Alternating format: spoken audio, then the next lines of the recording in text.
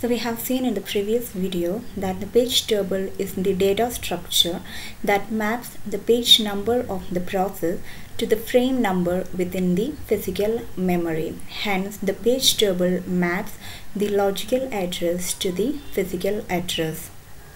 Now, how to implement the page table? The simplest way is to implement the page table as a set of registers.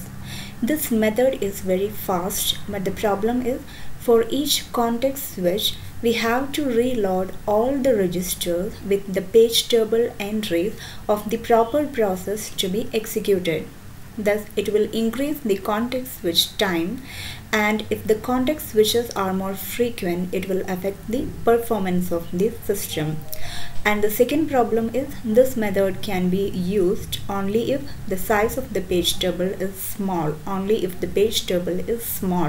but in most cases the page table is very large. Hence, the solution is we keep the page table in the main memory itself. So in our page table, the page number will act as an index, and each entry contains the frame to which the page is loaded. So the CPU is thinking that the process is loaded to an address space starting from 0, hence the page number is calculated from 0 onward, hence the index starts from 0, 0, 1, 2, 3 and so on. Now when we load this page table to the main memory at a particular address location, for example, we are loading this page table of process P1 to an address 2000. Then the index 0 becomes 2000, 1 becomes 2001, 2 becomes 2002 and so on. Thus at the base address we contain the frame to which page 0 is loaded, and at the location base address plus 1 we have the frame to which page 1 is loaded, and at the address base address plus 2 we have the frame to which page 2 is loaded, and here base address plus 3, here we have the mapping information of page number 3. Now the process is loaded to the main memory, and the page table of the process is also loaded to the main memory, and assume that now the context switch occurred and the process P1 is to be executed next. Then we load one register called page table base register with the base address of the page table of this process. Hence the base address here is 2000. The value will be loaded to the page table base register.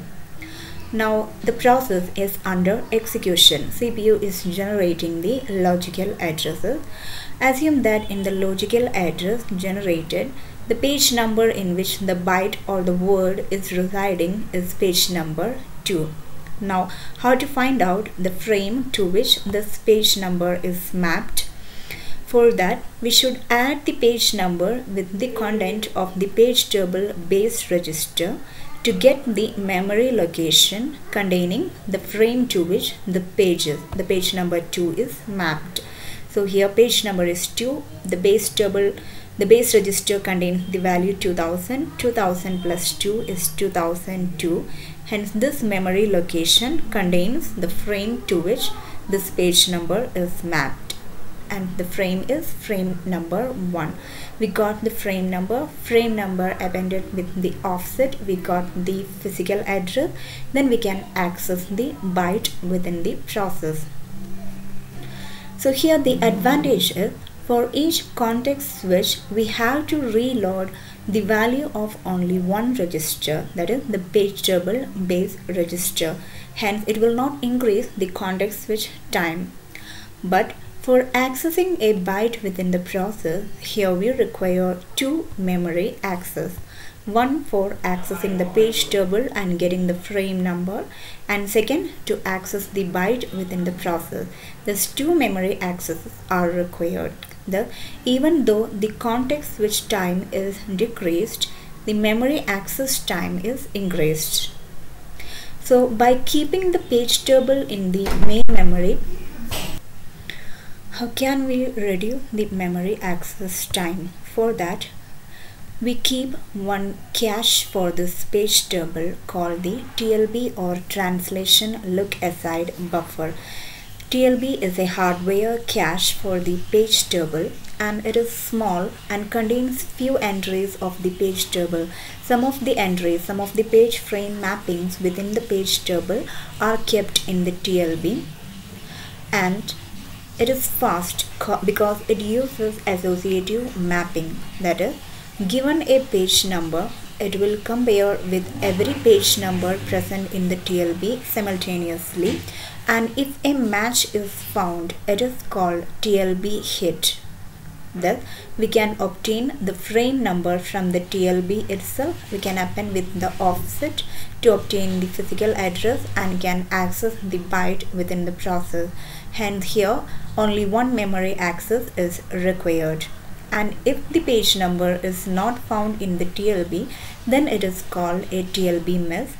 In that case, we have to go to the main memory itself to access the page table and get the frame number from there to get the absolute to the physical address and access the byte within the process.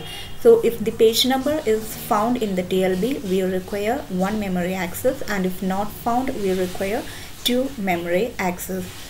And the fact is, TLB is based on the principle of locality of reference. That is, if a particular byte is accessed now, then which all bytes are more likely to be accessed next, or which all bytes are more frequently accessed. Such page frame mappings corresponding to such bytes are kept in the TLB. Hence, in most cases, it will be a hit because it uses the principle of locality of reference. For example, let the logical address generated by CPU is 0110. Assume that the first 2 bits represent the page number. Now with this page number, we go to the translation look aside buffer and compare with every page number present in it. Here the TLB is empty, hence we have to go to the main memory itself to get access the page table and get the corresponding frame number. Assume that the frame number to which this page number is mapped is 6. Hence page number 1 is mapped to 6. We got the absolute address and we can access the byte within the process. So here we require 2 memory access. But this time we make an entry, we add an entry to the TLB that the page number 1 is mapped to frame number 6. Now if the current byte is 0110, then most probably the next byte, in most cases the bytes are accessed sequentially, hence the next byte will be 0111.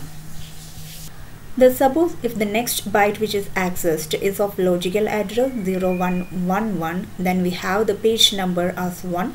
With that page number, we go to the TLB and we can see that the page number is found. Thus, it is a TLB hit. We can access the frame number from there itself and can access the byte within the process. We need not go to the page table. We need not go to the memory to access the page table.